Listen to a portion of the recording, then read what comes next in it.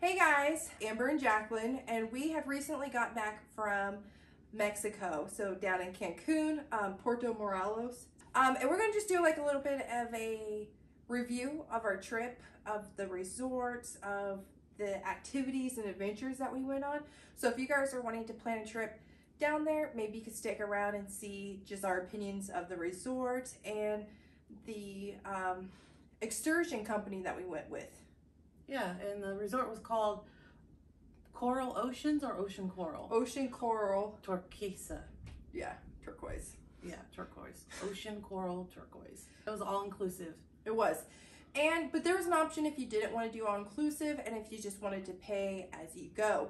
We mainly stayed at the resort. We didn't go into town, which is actually one thing I regret that we didn't go in into town. I read some things where it's like a 25-minute walk on the beach or a quick taxi drive right over there.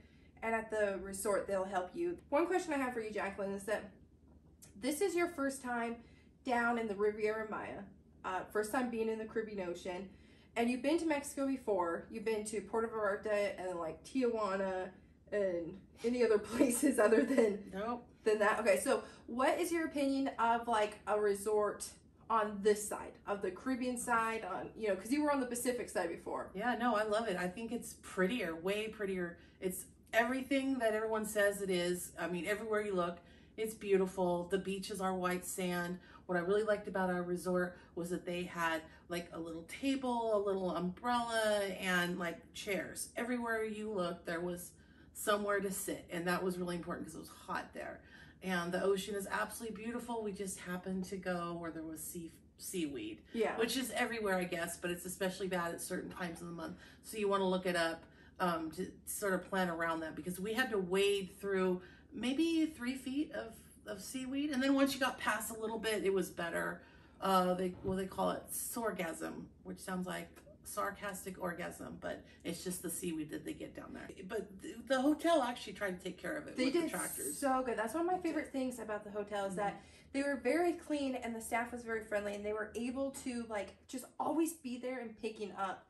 So whether it was the tractor coming through and then a guy behind them raking it up, they dumped it far end of the so you weren't smelling it on the beach at all. But we did get there at the very beginning of that seaweed season, because it's like, I think they say from May to like September or October or something like that.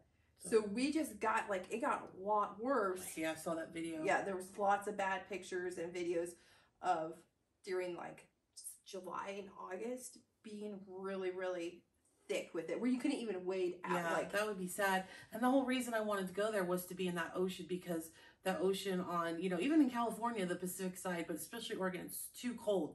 Florida's awesome to swim in, and I loved this place, so I want to go back. Let's go back in the winter time. Yes. What another thing I liked, I was saying that how clean everything was, and it wasn't just the beaches. Like everywhere you went, whether it was like the housekeeping or the landscapers or the like restaurants and the waiters and stuff. Even their bathrooms and the places around the pool, everything smelled nice. It was it was really. So if you're looking for a resort that's like the staff is friendly and it's super clean, and we went during the pandemic, and they had for some of the things we went and saw during our trip down there, their COVID guidelines wasn't as strict, but the resort did pretty good. You had to wear masks in indoor settings when you're close to people, and then there's always someone like practically right behind you as soon as you get up, that they're sanitizing everything. And they would give you a little glove to touch anything in the restaurant. So that was hand sanitizing stations everywhere, and gloves and things like that. So that is... They all wore masks too the whole time. I never great staff. I've been to this resort one time prior in 2018, so before the pandemic, and I would say that it was clean still. If the staff was still friendly. I did Privilege that time. And Privilege, you kind of stay on a separate side of the resort. Not too far from we were, because we were really close to them. But they have, like just... You get better alcohol, like higher shelf alcohol, 24/7 room service, I think.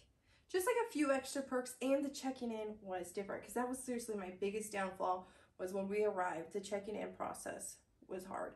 It wasn't so much as doing the COVID, because when we got there, we had to fill out like a health screening thing.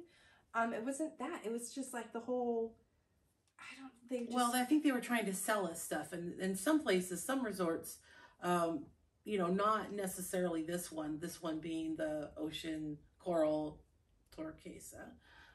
But they had one lady that was really following us around and was very concerned about Amber's single status. Yeah, my marital status. She was very upset that I was single, and it was to the point of like kind of frustrating. Like, what's it to you? Yeah, they're all about selling stuff. I hear that a lot. They want to give you this package and that package, and you just got off the plane, and I was like, no. Yeah. Tired, hungry, sweaty. What's nice about the resort that we stayed at, and with the seaweed being so bad, is that there is things to do within the resort.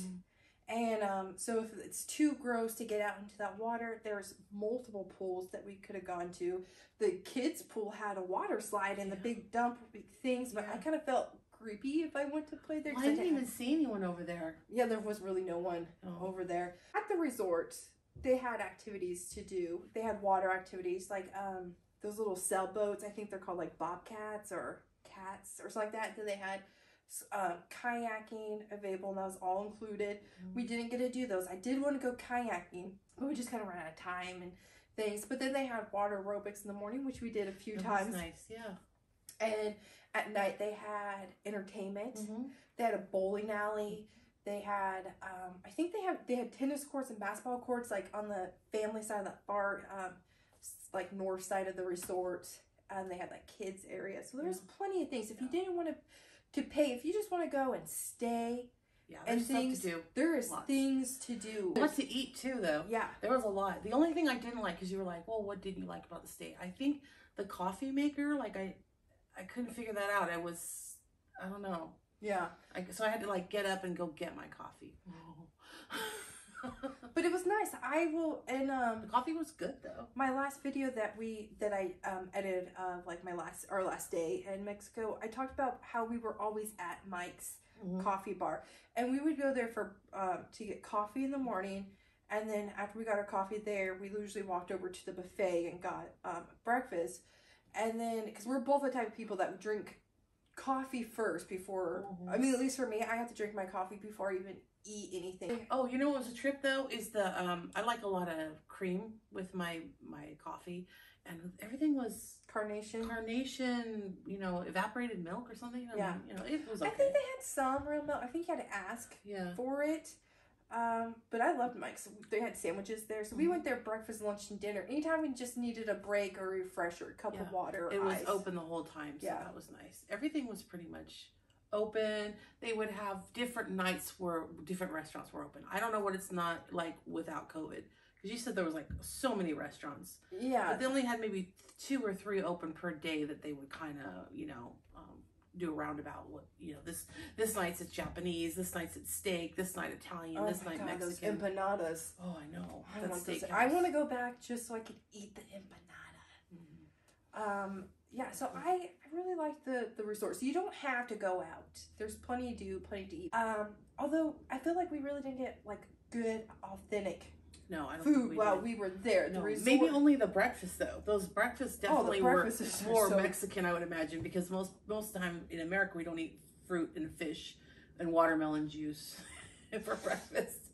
Yeah, that was weird. But they were all like super fresh. Then they had like those meat stews. They called it stew, but it just seems like, you know, like I don't know, but it was just so good, like pork or fish or beef. Definitely savory. So it was good though. But then they also had like your typical American breakfast of like bacon, sausage, and like either it was French toast or waffles or pancakes, and it just varied each day. But it was something along those lines, along with like an area to make toast and like oatmeal or something like that. And then they also had like kind of like a fresh bar, which had like yogurts and then fruits, and there was always dessert at the places, but the desserts weren't like the way that we're used to, like the super sweet. I guess if there's anything about I didn't like was the desserts were all the same. It tasted like a Dream Whip or like Cool Whip made with some pudding in it, and then but they were beautiful. Absolutely, they were just made beautiful. so artistically, and you pick it up and you're like, oh, that's Jello, but it was I like beautiful. Jello and cream, like, you know, so they were okay. I didn't even see avocado once. Oh my gosh, you're right. Oh no, the tortilla soup had 3 little. Oh man, that tortilla soup was good. It was like bean broth, the most tasty bean broth I ever had. And you don't even like beans. I don't even like beans, but it was so good. It was like mom been cooking beans all day. Probably was. Oh, it was so good. Now I want it. I just really want to go back for those empanadas and that tortilla soup. We didn't really talk much about the room at the resort. The room was nice. I thought it was very spacious. And I liked, there was a little couch area, you know, the 2 beds, they're like full queens, weren't they? And I thought the linen was nice. Yeah. The patio was really great, and it was a beautiful view. It was just the garden view, but it was really nice. Oh, and it was clean. I didn't see like cockroaches all over the place or anything like that. So that was a relief. I was worried about that. I think we saw 1 cockroach. 1 huge one. It was outside, and then it like scurried away. And lots of little lizards everywhere. Kind of like if you're in Florida or the South, I imagine. Yeah. But cleaner. Yeah. Very clean. The bathroom and our room was big and nice. Like the shower, like everything had separate doors, like glass. It's a special like tub. So there's the big tub and a big shower. The bathroom was weird because the toilet was in this little glass box. Yeah. So that was weird. And there was no door to the bathroom. They have these sheer curtains. But the toilet, where the toilet was and where the shower was, it does shut. It doesn't latch, but the doors do shut. So you do have privacy, and there's like a fan over the bathroom, like the toilet area and the shower area, so it's not getting steamed or smelly or anything like that. Yeah, it was just really, But it was clean.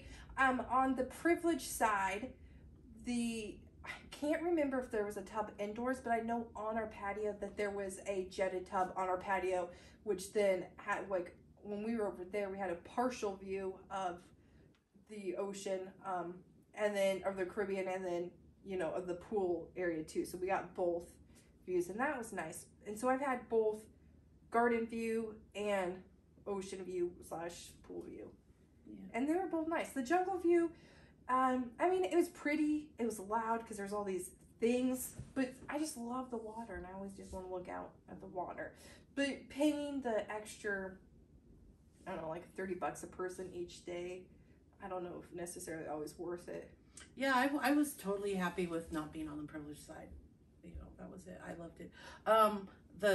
The store there, you want to talk about how expensive yes, shit I was going to say that. It was horrible. The store, they had this big store that has souvenirs and like swimming suits, like everything you'd kind of need if you forgot or broke, but it's very expensive. For 2 bottles of like Banana Boat or Hawaiian or whatever name brand sunblock was like, what, $35, $36 or something like that? Yeah. And that's just ridiculous. And Gary and Susan, our friends from the pool, they said they went into town, they got lunch, and then they went to the grocery store and got like the same brand of sunblock for very cheap, like $3 each, like cheaper than what it would be at if you went to Walmart. Right. I mean, you know, that's what you do. You pay resort prices for that stuff, you know. What was it for a candy bar? Like $5 for like a M&M's. I don't know. I mean, not that we paid that. We don't need to. But the sunblock, yeah. And we brought sunblock. Yeah, we did. We went through it though. Yeah, our pasty white skin that hasn't seen the sun in like 9 months was like, oh, what is this? Yeah, I got burnt just getting coffee at 9 a.m. Yeah, but I loved it. Yeah. Every second of it. Me too. Like, just Let's keep do it it again. going. Let's go again. Being plus size, and the chairs and things. Yeah, it was very easy to get around there. I didn't get any feeling of judgmental people. It was like a family resort. There was a lot of people that were partying too. You know, a lot of different sizes people, and no one in the staff gave me, you know, any weird vibes or, you know, looked me up and down. No one was, you know, had an attitude. Even those like beautiful girls from Poland in their little bikinis were like, didn't they help you out? Like you left something? Yeah, I left my selfie stick, like my tripod. So people were really nice there, but you know, sometimes people worry about like the thin chairs. You know, if you're a person of size, you know, are you going to fit into it? Is it going to, you know, collapse? Especially, you know, you think, oh, different places have cheaper stuff, but no, this had wide, comfortable everywhere. You could get around the tables, you could get around the buffet, where you were laying on the beach. You know, that was very easy. All the chairs and the lounges were you know, stable, and also you know, getting around in the hotel room, there was a lot of room for that too. So I would say that this is a very plus size friendly place. Yeah, even the hammocks. You know, I was able to get into a hammock. Yeah, and so they were. I mean, if you're not really good on balance, maybe have your friend, your partner, someone hold your thing so you could get in. But it didn't rip or anything. No, weird. They were good, you know. But especially if you're not used to getting into hammocks, hammocks are tricky whether you're skinny or not. Right. You know, they're all flimsy. Well, you're having such a good time in Mexico anywhere. I mean, I'm like wearing a bathing suit, riding an ATV, and like going down the zip line, and I would usually have a cover up at least, but I was just too busy having fun to worry about it. Right. So I would say everyone was friendly, especially people from different countries, like, you know, those people from Poland, a lot of Polish. Yeah. So on the weekend, know this, on the weekend, a lot of more locals, Friday through Sunday, more locals come. I don't know how local, whether they're an hour. Like, we have a cousin that lives just like an hour and a half from that. She said it was 3 hours. Or 3 hours. I'm just wishing it was an hour. I know. Well, they have weddings there and things. They host that sort of thing. So locals come. So don't be surprised, you know, if you're there, you know, Monday through Sunday or whatever, and then all of a sudden a rush of people come Friday. It's a lot of locals and stuff, and they're just there for the weekend, just how we drive that hour to our coast. To Lincoln City. And yeah. But it was a good time, no matter your age, your weight, what country you're from and stuff. I would say it's a good place to be. Let's talk about the airplane. We flew from Portland, and then we had a layover in Seattle, and then from Seattle, which just kind of sucks because we had to go north to head all the way south. But that's just like kind of being in the Pacific Northwest, so Portland, high up. There's not a whole lot. Yeah. But then we got to Cancun, and going through Cancun's customs was super easy. Getting through all that. Easy. But what is crazy is the zoo of taxi and shuttle companies. As soon as you hit those doors out, not even before you get out, they're like, as soon as you pass through the customs area, they're right there and they're hounding you. And you know, so whether you go with the shuttle company or prearrange a taxi company, I would prearrange everything because it's madness. It is so, it's because you get off these planes, especially if you travel, like this time we traveled at the end of spring. Before, when I traveled there, it was like winter time. So we're coming from the Pacific Northwest, which is a little bit colder. So, you know, here we are in leggings or sweaters or whatever, and then you hit that hot humidity, and then they're just like on you like no other. You went immediately and changed to the bathroom. Yes, I did. We just kind of had to wade through all the people. I'm like, I don't care. I need to put on something else. So I would say prearranged. The company we went with was Cancun Shuttle. I just chose them because they had a good rating on TripAdvisor, but I also heard that, like, I think it's called American Shuttle, had good ratings and reviews from other, like, vlog travelers. So just go through, read some things, and sometimes resorts do offer shuttles as well. But just know, when you first go out those doors, they're going to be hounding you. And it took us a little bit to find Cancun Shuttle. Well, we did find the guy. He was all about taking us to the right person. Yeah. So I would go with them again because it was satisfying. And I think I went with them before. I've been to Cancun 3 times. Yeah, you said you'd gone with them. I think, that was the one. Amber made all the arrangements, so that was pretty nice. Yeah, and it was pretty easy to do, and they like emailed and checked, just like double checked that you're like on the plane, that you're making it. They were pretty nice, and they had a return. I think it was pretty cheap too. We had a private shuttle. Just because of COVID, because I'd done shared ones before, but because of COVID, we were kind of nervous, and I think it was like $100, $80. Round trip? Round trip, yeah. So I would go with that. How did you like, let's kind of skip ahead since we're on airport talking. This is your first time in Cancun airport. So when after our trip and we got back to the airport to fly home, how did you like the process of that big line to check a bag, COVID process? Okay, so everyone was like right on top of each other. The way people are when they're at the grocery store and they're in a hurry and they figure if they're right up on you, you're going to go faster even though the line in front of you is not moving. There was a lot of that. 0 6 feet distance. Nothing was written down, and everyone was like right up on you. And half the people weren't even wearing masks. No, I mean, it took forever, but not because the airport staff. Actually, everybody was really fast. There was people going in the lines that were airport staff that were checking, like, do you have this? Do you have that? Okay, are you in the correct line? I mean, again, the staff at Cancun with this airport was fantastic. Yes. And once we got, so checking your bag is a nightmare. You need time to do that. Every time I've had to check a bag there, the lines are horrible.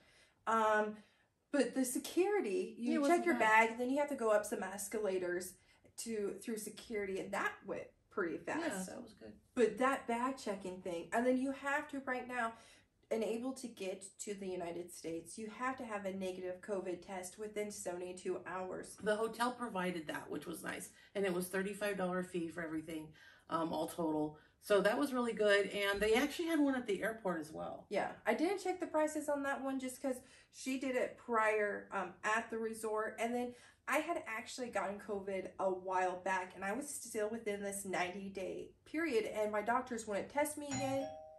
Oh, there's my DoorDash.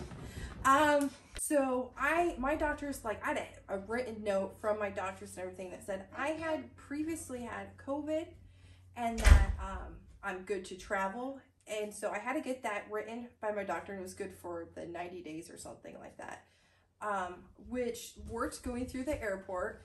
And but when we got to Seattle, remember, I was like one of the first people, like this lady. So when we landed in Seattle, as we were getting off their plane, they would let like 15 people go in like sections like that. And then there's like people, like we say 10 people on either side of this hallway spaced out. And they direct you to go to someone, and they check your COVID test results or whatever. But I had the paperwork from my doctor saying, I previously had COVID, but I am safe to travel during this time, and it meets the recommendations for the federal government. Like, I went through the whole thing, but the lady was so confused when I like handed her thing. She had to get her supervisor, but the supervisor knew what was up. As soon as she saw it, she goes, oh, no, good. But it was just, I think it was the lady's first time seeing a document like that, because everyone else is just popping out negative COVID test. Let's talk about our adventures there. So we did leave the resort twice. Yeah, we were there, and the whole reason that I wanted to go to an all-inclusive, you know, my husband's been in hospice for the last year, so I needed some place where I didn't have to make any decisions, like what to eat, what to do. You know, they had all the food and all the amenities, and like constantly people there saying, do aerobics or do this or just chill. Like there was always something to do every night, dances and like little barbecues, and it was cool. But, you know, also there was things I'd never done before, like the cenotes and the ski-doos. Yeah. So it was like, let's do it. They had this place right there. What was it called again? So the company that's at this resort is called Dive It. So Dive It Mexico or something like that. It's like Dive It. And they had so many different things to do, different packages. Now, if we went into the town, I know a lot of times you could find cheaper things. You could negotiate better and maybe get a little bit lower of a price. But we weren't really looking to like go out and search for things like Jacqueline was saying. We were just needed that break from having to make too many decisions. So they were really nice. They're right there. They weren't pushy, you know. And we explained what we kind of wanted to do, and they worked around whatever we wanted. What we wanted. And the first one we went was we went on Sea-Doos, and then we went snorkeling. And this is your first time you said on Sea-Doos. I previously, when we were in Puerto Vallarta, I went, but you decided to stay at the resort that day. You didn't want to do a big crazy day. Yeah. It was your birthday. It was my birthday, and that's what I wanted to be, left alone. Yeah. That was my thing. And so, and I was 13 at the time, and my older sister, Katie, she got to drive the Sea-Doo and never let me do it. So I was so excited that I'm like, I got to do it myself. God, it was so smooth. It was so smooth on that ocean. And that's what the guy was saying. He's like, you don't want any kind of waves like there was in the Pacific. And there was some little bit, like there was a few times that, and they're like, you have to like gun it when you hit those waves. Yeah. If you go slow, you're not going to really make it. I was worried I was going to fall. We didn't. There was no chance of it. It was nice. You could sit down. It was really big, stable. Yeah, I mean, it would fit 2 people, but I'm glad we went with the each of our own. We met Carlos there, and I've been meaning to get back. I asked Carlos, would you do an interview? Because I'm so like, how do you get a job like this? How do you every day you gotta go onto the Caribbean Ocean and play on Sea-Doos and go snorkeling? Every day he gets to do that. He says he loves it. He loves the ocean. Yeah. He's happy. So I was like, I need to talk to you. Like, how do I become you? You know? And so I'm hoping to set that up. Like we had it kind of like planned, but then some things happened, so I had to change it. And I haven't got back to him. I'm wanting to, because I think it would be interesting to see what that kind of job is like and how did he become it? Yeah. You know, you didn't go snorkeling because you were kind of worried about getting up. So at the resort when we booked it, we asked him, when we go snorkeling, how are we going to get back onto the boat? How, like, so we thought we're going to go sea doing and then like stop and then go on a boat. But it actually was, everything was all like, we got on the sea-doos and then we went snorkeling off of them. And you were kind of nervous about being able to get back up on the sea-doos. And it was, you kind of have to have a little bit of upper body strength. And what I found is that if you go with the kind of like a little bit of waves to pull, like, you know, when you dip down in the wave and goes back up, like pull with the waves. We've got that on tape, so you can see how graceful Amber is getting on and off. But yeah, but I don't really like swimming with fishes, and I don't like having the thing, you know. But I had a good time, and I got my legs tanned, and that was really important. But it was probably hot. It was hot. I'll tell you, my biggest regret is that they didn't tell us about like what we could bring or what we should bring. It was just like they just assumed that we knew everything. And I wish that, because in the Sea-Doos they had cubbies where we could put our snorkel gear or back things in there. And I wish we had to leave it there, and they're like, "Oh, no problems, no worries." I wonder if that's why they were so weird, like thinking, why didn't we just take it on the thing? But they didn't tell us that we had cubbies in the Sea-Doos. But I wish I brought my my Contigo, my water bottle, with me, because swimming in that like sea salty water, I was so parched. I was dead. And what I didn't know is how much that water splashes on you. So that's why I didn't get too hot. But now I know if I want to do that in the Pacific Northwest, I got to do it in the heat of August, you know? Yeah. But the Puerto Vallarta was warm, but nothing was as warm as the Cancun water. And that was beautiful when we got out past the sargassum. It was so bad that once we got onto the Sea-Doos and went a little bit, we had to stop, and Carlos had a buddy riding back with him, and I don't remember his name, but he was quiet. Yeah, he was very quiet, but pretty cool. They had to jump into the water and check our engines or water intake or something. I don't know the mechanics of Sea-Doos. Yeah, but they had to make sure that once we got past all that seaweed, nothing clogged up the machine. So they took care of their machines, and the machines were clean. Clean, yeah. Another thing that we did is that a few days after we went on the Sea-Doos and snorkeling, we went to the cenotes. Yeah. And did you like that? I did. I loved it. The water was so refreshing. Yeah, it felt good. And I like the way it smelled in there. There's this... you couldn't smell because your COVID nose, but it just had a really cool smell. It's just something different, you know. I'd never been into an underground river before, and I thought it was going to be scary, but it wasn't. Well, it was scary. I chickened out on jumping into the cave. Yeah, that was crazy. So you have this spot, it's like a hole in the ground, and then you look over and it's actually the underground cenote, and people were like, but a lot of people chickened out too, but they were jumping directly in there. Yeah. But we went to a second location, and it was big and open. It was in the middle of the jungle, and you said it smelled like eucalyptus. Yeah, I love the smell of eucalyptus, and I'm so sad that I wasn't able to smell it. But I was able to jump off the platforms and do the zip lines there. I think it was just like, I'm not claustrophobic, but there's something in me that says, don't jump into this dark hole, like this abyss that you don't know how deep it is. Yeah, you know? Because we hadn't even gone and climbed down there to see what it looked like. They're like, just stand there and jump. Yeah, no problem, no problem. Yeah. Everything is no problem. Yeah, everywhere. Like, how much can I weigh to do the zip line? You know, and they use metric system. Yeah, this guy weighed 318 pounds. You didn't even know. I mean, he said it in like the metric, or you know, what are they? I don't kilogram? know. I don't know. What? And we're like trying to figure out the math on that. Like, well, shit, he's bigger than you. Right. So I was like, okay, I'll do it. And then I went without a helmet. On the zip line. It's crazy. It was crazy. I didn't like how short the zip lines were. I felt like there should be at least 2 different platforms or something. Yeah. But then again, I'm kind of glad, because when having that guy, some random guy, like catch me, you know, and then I was just... Well, I felt a little rushed too, because when we went from the cenotes there, and then we got on the ATVs to go through the jungle, there was like a lot of let's go, and I was still wearing my bathing suit to ride on this ATV, and it's hot. Yeah. Yes, That was but there's scary. and at The other, motor, you know, right there.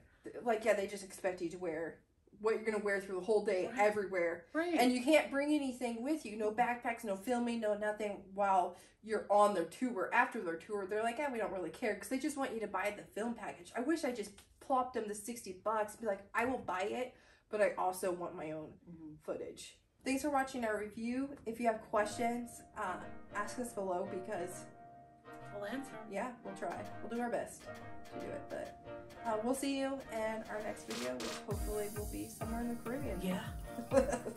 Bye.